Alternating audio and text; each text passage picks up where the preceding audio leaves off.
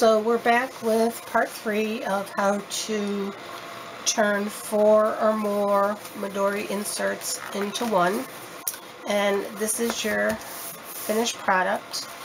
The cover is it's pretty neat. You've got your elastics.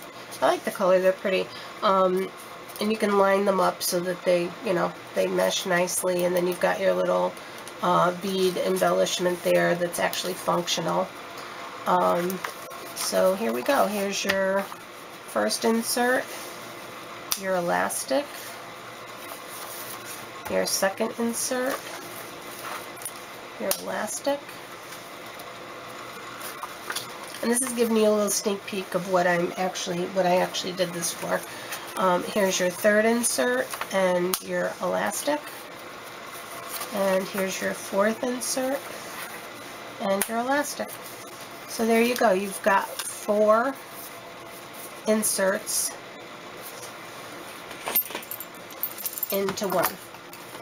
And I've already got one in here, so this will be the second one. Find the center, which is between your second and third insert,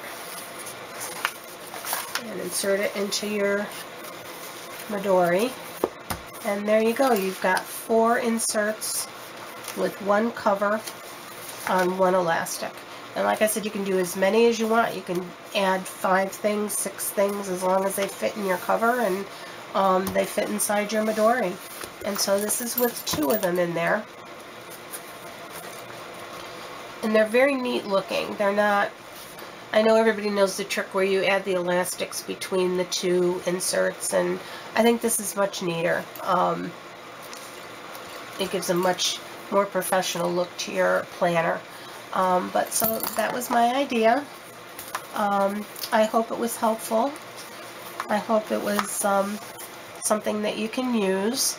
I thank you for watching. If you have any questions or comments, feel free to leave them below or email me at my Etsy shop, which is Album Alchemy.